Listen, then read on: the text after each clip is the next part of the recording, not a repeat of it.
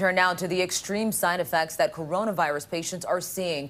A Broadway star even had to get his leg amputated. Earlier, I asked Dr. Imran Ali about that and about kidney failure. The virus is not only affecting the lungs and the heart, like I've talked about before, but now we're noticing that the kidneys are severely affected. We're getting studies out of Wuhan, China, where it shows that the tubular cells of the kidney, which helps regulate, the kidney function and potassium levels, are disrupted. And this requires hemodialysis in many patients. And then you also mentioned the leg amputation.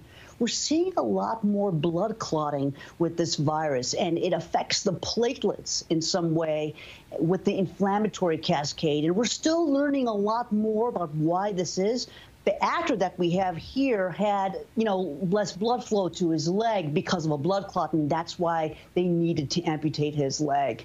Definitely some alarming developments we're hearing. And we also learned over the weekend that contamination at the CDC reportedly delayed the testing process for COVID back at the start of this crisis. What's the takeaway here regarding how we are moving forward? Well, we really lost a lot of time because the first tests that were rolled out by the CDC were, assembled in a lab where they were actually studying a synthetic model of the coronavirus. So the test got contaminated with that model. So if the tests were given, they would light up positive when the patient actually did not have the coronavirus, meaning they would be useless and actually dangerous because they would not tell us what's going on.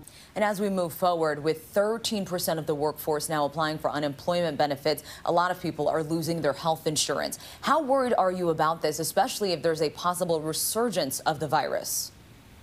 Well, not only the virus, we still have strokes, heart attacks, cancer, other diseases don't take a vacation, Mona. So we still see people who really need health insurance, who need to have their diseases followed up on. We will see in the future months what kind of effect this has, but I predict that we're really going to see a surge not only in, chronic diseases that are not being taken care of, but also, maybe new problems that aren't being addressed because people don't have insurance to go see a doctor.